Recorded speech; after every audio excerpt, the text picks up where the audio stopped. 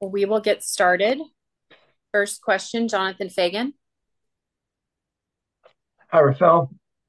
Um, what was your reaction to moving up as much as you did, and how would you evaluate the top picks of this draft? Let's say the top four, considering that's where you always seem to draft. I don't know about always, but actually maybe literally always, but uh, probably won't last forever. Um, sorry, I got sidetracked on that thought. You're asking me to evaluate the top of this draft. Is that correct? Yes, and what was your reaction when you got the news? I think I was happy. I got it in kind of I was actually on a flight from France to the U.S. and my Wi-Fi cut out. So um, the first thing to come through were random texts, so I could tell we moved up, but I couldn't tell to where, and I couldn't tell how. I couldn't tell which pick. So it took me a little while to figure it out. So maybe I was a little more confused than normal. But yeah, no, generally happy. And then, I think the top of this draft is strong. I was just in Europe watching a couple of kids who are very talented, and there are some guys here in the States and in Australia. So I think the top of this draft is pretty strong. Any follow-up, Jonathan? No, I'm okay. I noticed you said you were in France, but there's, I guess, a lot of players in the top four come out of there these days.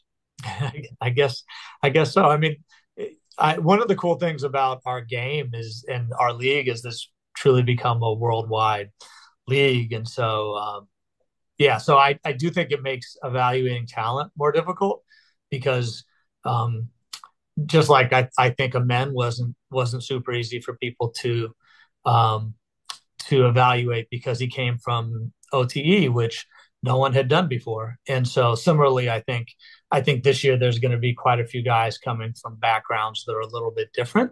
And does make the evaluation process a little harder, but it doesn't mean the players are less talented. Thank you. Thanks, Tracy. Bose? Ben? We'll move on. Vanessa Richardson. Hi, Rafael. Hope France has been fun. How are you? France was, I don't know about fun, but it's beautiful. Paris is a beautiful city. I was there for a few days, and I'm good, thank you. That's awesome. From just kind of a broad perspective, new practice facility, amazing young core. Now you have the number three pick. Just how exciting is this chapter in your career as a GM as there's so much potential and so much possibility? Um, I don't. Yeah. I'm really. I'm super excited. I can answer that part. I think right now it's kind of there's just a lot of work to be done. So I'm kind of more Mhm. focused on that than than the rest of it. But yeah, I do think we like our team and we like the position we're in, and we think that um, if we did nothing this summer, that we would be a better team next year just because of the growth internally of all of our young players, as well as getting some of the guys who are injured back, hopefully, and able to play. Um, and so yeah, so the possibility of adding another young talented player through the draft, or through trade or however Mhm. that ends up working out. Yeah, we're excited about that possibility. Thank you. Adam Spollen. Rafael, can you kind of compare the top of this draft to the last three? Um, no, only because I haven't thought it through. I think last year's draft was a different draft than we'd seen in a while, just because um, there's so much attention just focused on one guy, and that wasn't the case in the two drafts before it, and I don't think it'll be in the case this year. So maybe in that sense, I think this draft is more like the draft 2 years ago or 3 years ago, and a little bit less like last year's draft. Do you see like the high end prospects in this draft as there were in the last few? Yeah, I mean, I time will tell, right? Like, it's so hard to evaluate 18-year-old players, and generally the top few picks are, 18 at most 19-year-old guys. So it's just really hard, and it's unfair to the players to say that they will or will not be anything. But there are really talented guys in this draft. I do believe that. Michael Scotto. Hey, Rafael, hope all is well, brother. Just wanted to ask you, you kind of mentioned about like if you guys didn't do anything, how you guys would have growth on its own as a team because of your young guys maturing. So, like, with that in mind, I don't know if feasible is the right adjective, but is it in a sense to add another young guy, especially another high lottery guy, when you already have a lot of really young, promising guys already on the roster? Yeah, I mean, yes, it's for sure feasible. I mean, and we would do it, right? Like, I think, yeah, I think the simple answer is yes. Um, I guess to give you a little bit more context, there is no rule that like Amen didn't start the vast bulk of the games this year, which was a change for us because Jalen started immediately and Jabari started immediately. Um, but I loved immense progress. I don't think that the only way to develop is if you immediately start and get handed 35 minutes a game. I don't even think it's necessary to play right away. Like, I think that there have been Hall of Fame basketball players that had to work their way up. There's been a lot of them, and so yeah, I think I do think minutes will be more crunched for us next year than they have been in the past. But honestly, they were crunched for us last year, and both Amen and Cam kind of fought for, earned, and ultimately got their minutes. And I don't there's just I don't think there's only one way to develop young players. I don't think there's only one way to build a roster out. So we definitely would. We definitely would draft someone and bring them into the fold if it makes sense. And just to follow up on that, given that you have this third overall pick, and I believe you could trade up to, if you wanted to, theoretically, 5 first-round picks.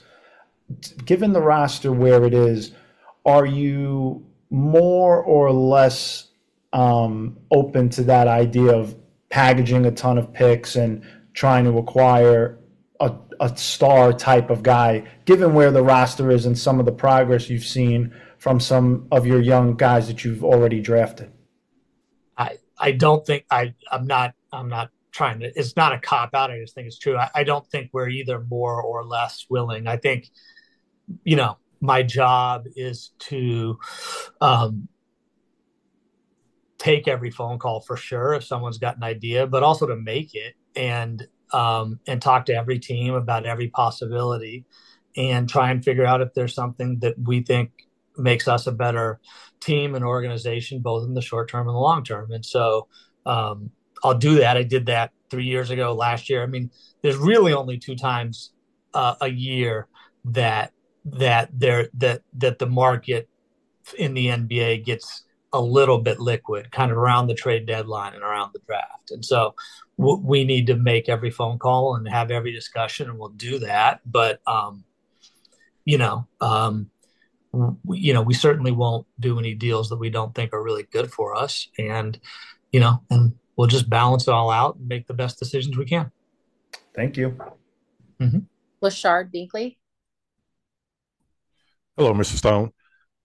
So does moving up from 9 to 3, does that make it more likely that you're willing to keep that pick? Does it really change your mind one way or the other, or is it still just kind of part of the whole process? No, I think it's part of the whole process. I think the caveat to it always was we'd be willing to move it if we got something that was worth us moving it, and but at the same time valuing the player we think we'd bring in. So um probably, at least a slightly better chance that we'll like the player more at three. Probably a much better chance that we'll like the player more at three. Or at least we'll. Sometimes that's not true.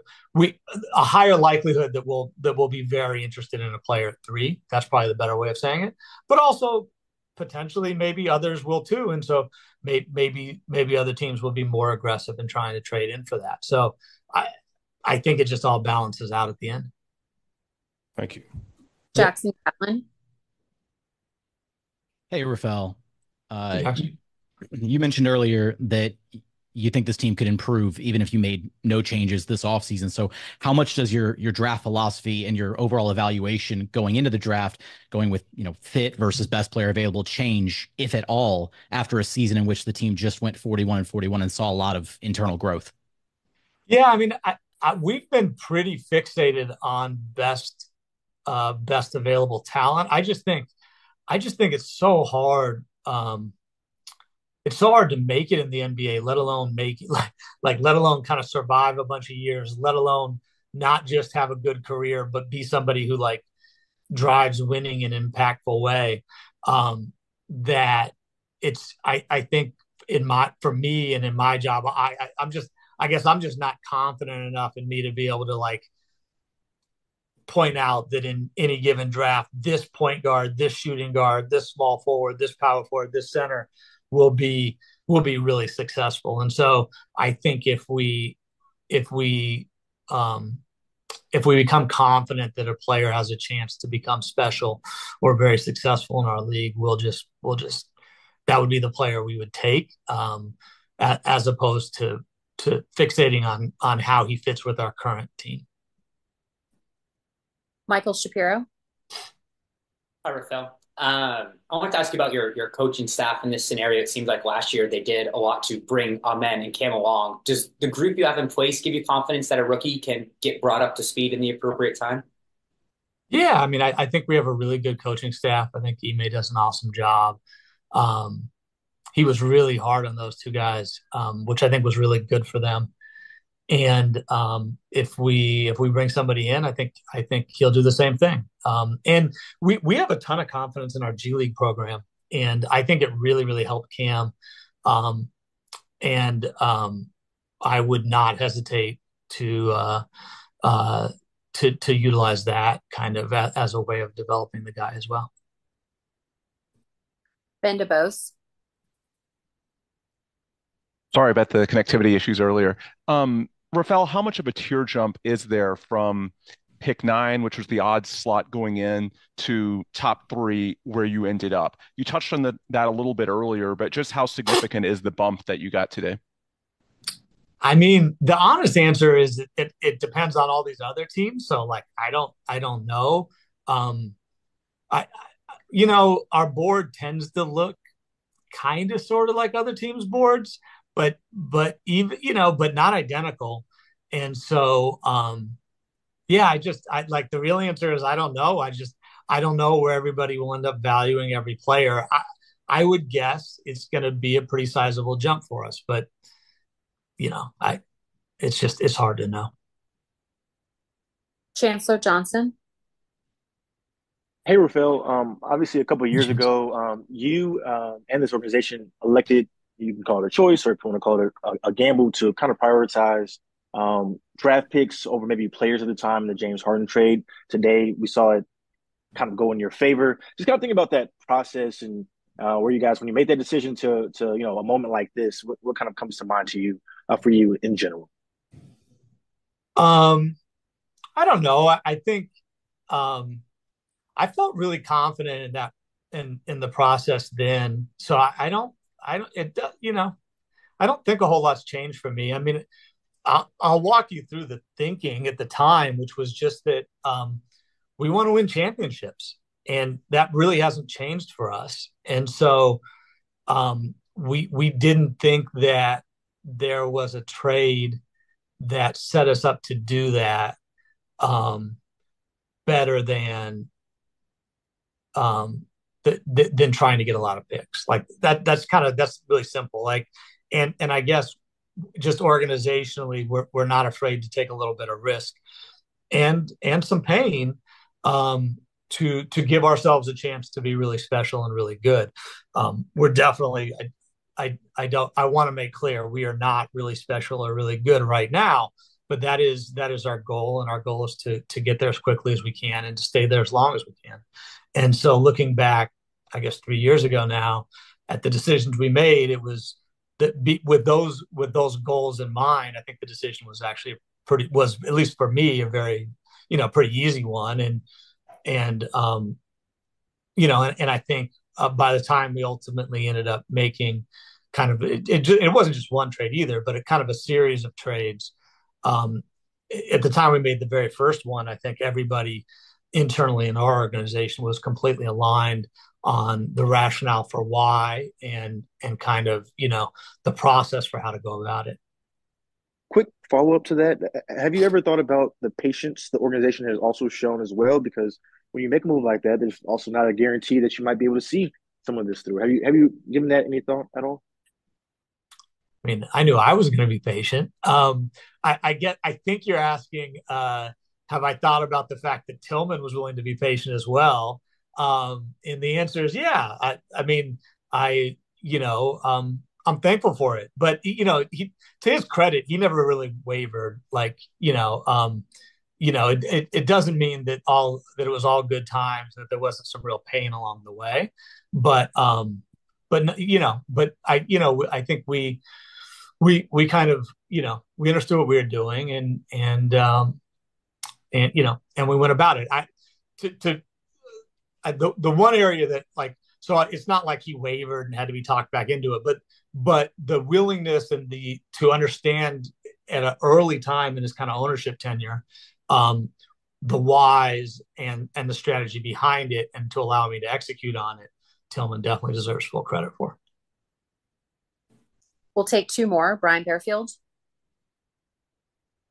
Mr. Stone, you said in the exit interviews that you were happy with where your team was. You were happy with the players that you had at that time when you all were doing the evaluation of team needs. Did that change today with the way that you all were able to get into the top three? And how early will you get with Coach Udoka to start evaluating this?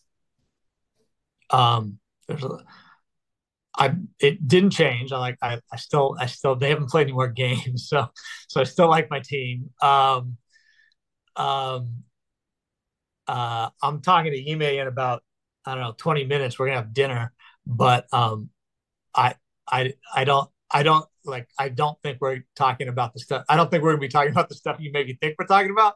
I think we're just gonna catch up because we haven't seen each other in a couple of weeks. And then, yeah, like I think the fact that I like my team doesn't mean I don't have a job to do. You don't kind of say, hey, I like my team, I'm just going to go to bed for 6 months. You still talk to everybody, do all the work, and make sure that standing pat is the right thing to do. With the reality being that you never stand pat. We're going to draft someone, or we're going to trade the pick. There's kind of only two options. And so, so we'll do, you know, we'll do all the work and try and figure out what's best for us. And Brian, if I just completely missed your question, because maybe I did, I apologize. Just ask it again. Yeah, what I was asking was, I know the players that you have on your team, and at the end, you all didn't know your draft status at the time. So do you say, well, do we want to add another small forward? Do we want to add another center? Does that change now, knowing that at that point in time, you didn't know if you were going to be in this top three spot, but now that you are, does those needs change as far as getting that player that you were probably that you may have been looking at? No, we feel really good about our team, and so it doesn't change at all. Thank you. Yep. Last question, Adam Spolin. It's been a while since a team has traded a top four pick. I was wondering if you had any ideas of why that is, and did you get any offers over the last few years where you thought that you were like close to maybe accepting it? Um, no to the latter one. But like, but we did talk a lot, if that makes sense. And so, but no, I wouldn't say that we got really close in any of those years to moving the pick. Um, um, that yeah, no, I'm pausing because I'm just thinking back to make sure I didn't. Uh, no, I don't think we got particularly close, but like there were definitely some conversations where people suggested that maybe they do something that was really interesting, then it didn't work out, they went a different direction, something like that. So, um, yeah. Anyway, no, we didn't get particularly close. And then in terms of why picks haven't moved as much recently, I mean, I have no idea. A lot of it is where you're at and what you're trying to accomplish. And um, I do think that like we definitely like you should always be open to trading stuff, and we have been the last couple of years. But also our team didn't look like it does today, and so maybe it's more likely today.